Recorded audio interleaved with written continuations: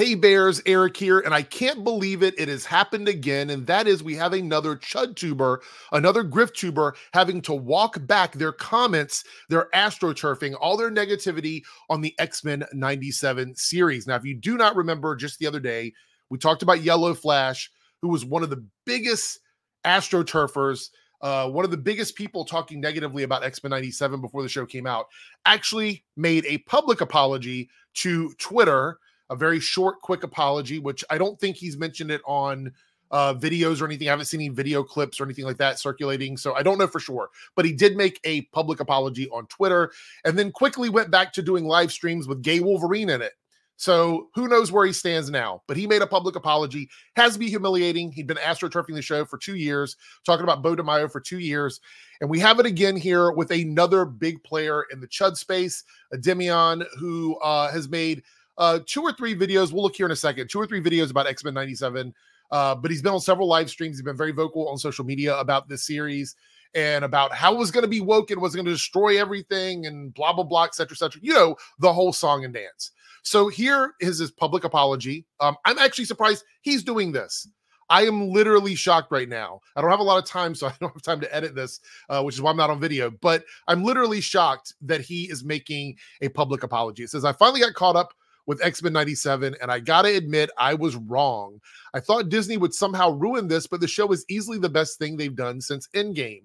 So that statement alone should tell you, if you're somebody that follows these guys, you're someone who is in this space, you need to realize they are not gurus of this kind of media. They are not some savant people that understand everything that needs to happen with superhero content, with fantasy content, with sci-fi content, what makes it bad, what makes it good. They don't know. And they certainly don't know when you're astroturfing and talking about it before the stuff even comes out based on very little things. There wasn't a lot of material for X-Men 97. We had some statements from the creators, we had some still shots that came out, and a few character profiles. And that's it.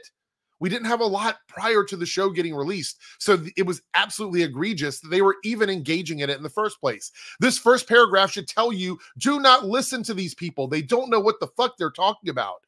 They don't even know what it is they like and don't like. They are simply playing the algorithm, which is what I've talked about for a while. It goes on here to say, everyone feels authentic as if they never missed a beat, and the story is great. No idea if they can keep this up in the future, but if it's anything, this is what we want from Marvel and the MCU as well. Surprise, surprise. If you would have waited till the cartoon came out and at least watched a handful of episodes before you started going scorched earth, you would have known that and not made yourself look really stupid. This, to me, is a very clear and obvious sign that what they're doing with you guys, anybody who's watching this, if you're a fan of their content, they do not give a fuck. They don't care about this stuff.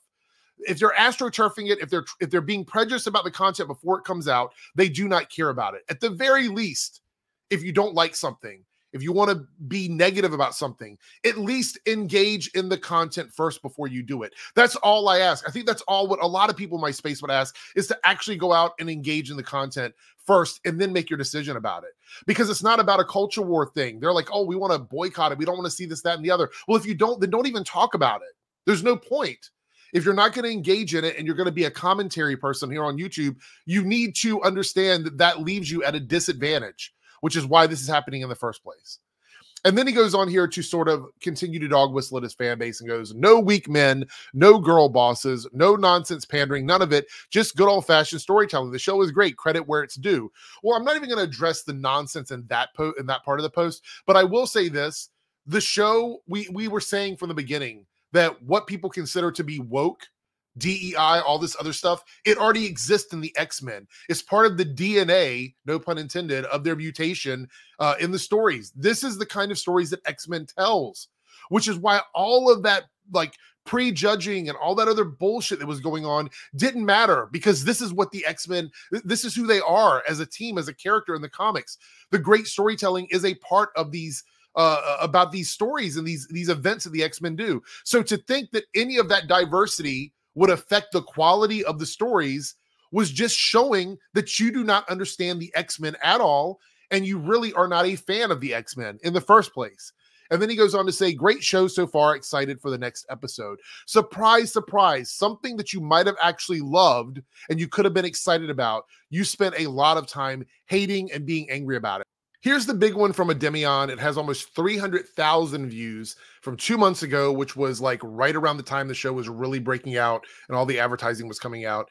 And it says, mass exodus as fans reject X-Men 97 series. Where was the fan rejection at, Endymion? The show wasn't even fully out then. We hadn't really seen a large chunk of the series. We had a lot of promo stuff, some things from articles here and there, but literally nobody was rejecting the show. This was some stupid cultural thing that you guys were pushing online that we told you was false. We told you it was false. You could have just listened to us. That would have made it really easy. They stole her ass, again with the whole ass thing, as if that is the entire point of the series, is one frame of Rogue's ass. Again, dumb shit. We talked about this already. Goes on to say, woke Disney demands you accept ugly female characters. There was no demand, none of that. This reactionary shit is dumb. It's dumb. And the people that make these videos are trying to create a narrative that they can make money off of.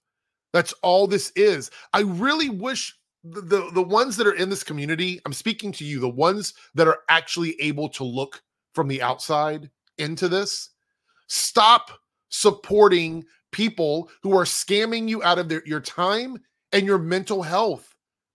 I'm telling you right now, walk away from this stuff. You don't have to watch me. I'm not telling you like, oh, switch from them to me. I have all the answers. I don't have all the answers. But I'm saying you do not have to participate in this astroturfing, prejudice, hate culture that these channels have created. They don't care about you. They don't care about the culture war. They're not trying to change Hollywood. They're not gurus. They're not experts. They're none of these things. And you can simply walk away from it and not have to participate in it ever again.